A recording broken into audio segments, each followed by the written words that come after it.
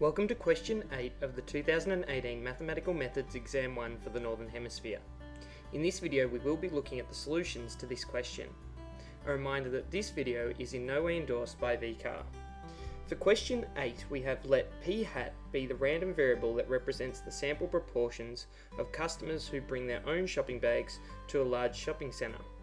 From a sample consisting of all customers on a particular day, an approximate 95% confidence interval for the proportion P of customers who bring their own shopping bags to this large shopping centre was determined to be the following interval.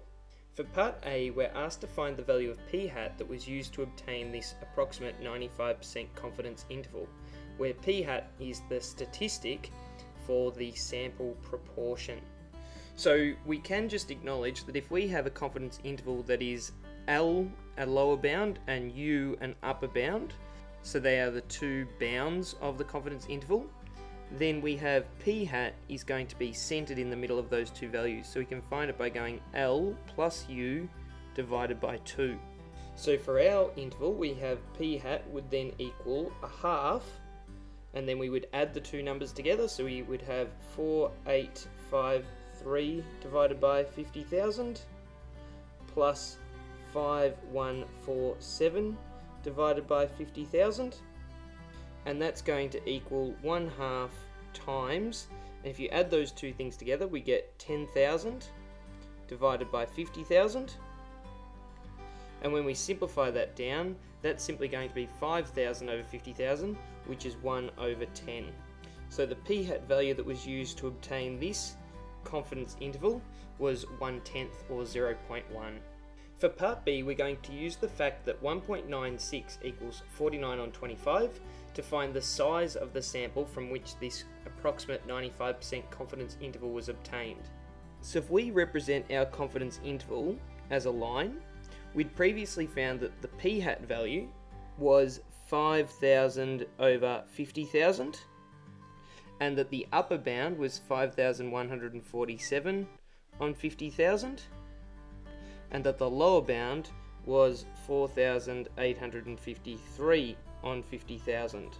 And we know that the distance between our p hat value and either one of the lower or upper bounds, so this distance here, is simply going to be equal to the z-score times the square root of p hat times 1 minus p hat over n. And by inspecting the numbers that we have on this interval, we can see that this length here, so half the width, is simply 147 divided by 50,000. So from what we just discussed before, that interval length of 147 divided by 50,000 would be equal to the 49 divided by 25, so the z value, times p hat, which is 1/10, times 1 minus p hat, which is 9/10, all divided by n, which is the sample size. Now we're going to multiply both sides by 25 divided by 49, and what that's going to do is get rid of this fraction out the front of the square root sign, so whatever we do to one side we have to do to the other, so we multiply by 25 on 49. So therefore we'll simplify this, so 147 divided by 49 will just leave 3 on the top line of that fraction, and 25 divided by 50,000 would just leave 2,000 on the bottom of that fraction. Over on the right hand side, the 25 and 25 will cancel, and the 49 and 49 will cancel, which will just leave the square root of,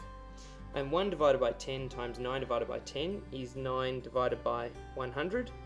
and then instead of dividing by n we'll multiply by the reciprocal, which will make this the square root of 9 divided by 100n. Then we can continue to simplify, so we're going to have 3 divided by 2,000 is equal to, and then the square root of 9 is simply 3, and the square root of 100 is 10, and then we'd have the square root of n still here. And next we could multiply both sides by 10 divided by 3, multiply by 10 divided by 3, so therefore we can simplify that,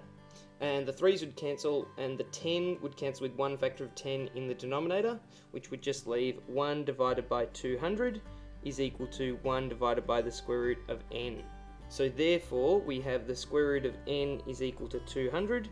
and squaring both sides we'd get n equals 40,000. So that is the answer to part B of this question.